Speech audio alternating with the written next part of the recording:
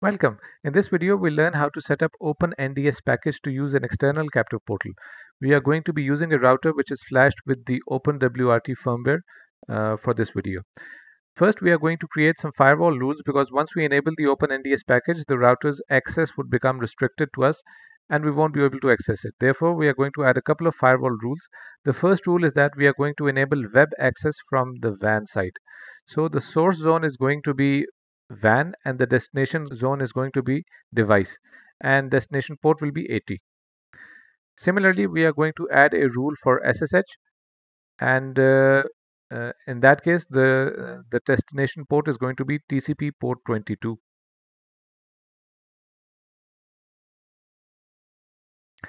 Once that is done, we are going to save and apply the settings, and then we are going to access the device through the command line. First, we will update the packages. After that, we will install the openNDS package along with the nano text editor.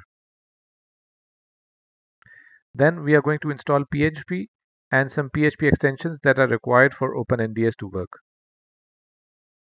Once that is done, we are going to go to the openNDS config file and we are going to configure a few parameters according to how our captive portal is hosted. The first is that we are going to set the port, and in our case we are going to set the port to 443. Then we are going to set the fully qualified domain name for our captive portal.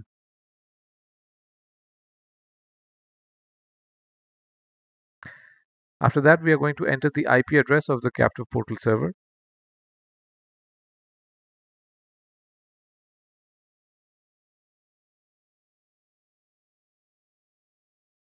The fast key parameter that you can see on the screen is basically a security key that is used between the openNDS package and the captive portal. So this key needs to match on both sides, otherwise the communication will not work. Once we save the config file, a key will be auto-generated. Then we are going to update it. The last option that we are going to set is the fast secure enabled option. And in this we are going to select number 3. Now we are going to save the file and then we are going to restart the openNDS service.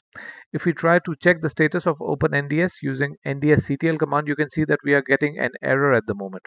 So we are going to again go to the config file and we can see that at the very end the fast key parameter has been auto-generated. So we are going to set the key which we have on the portal side. After that, we are going to save it and then we can see that openNDS is now working successfully. It's showing the status of the package and we can verify all the configurations from here.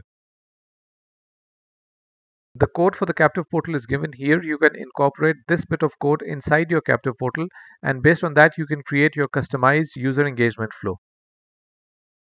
That's it for now. We hope you enjoyed this video. Thanks and have a nice day.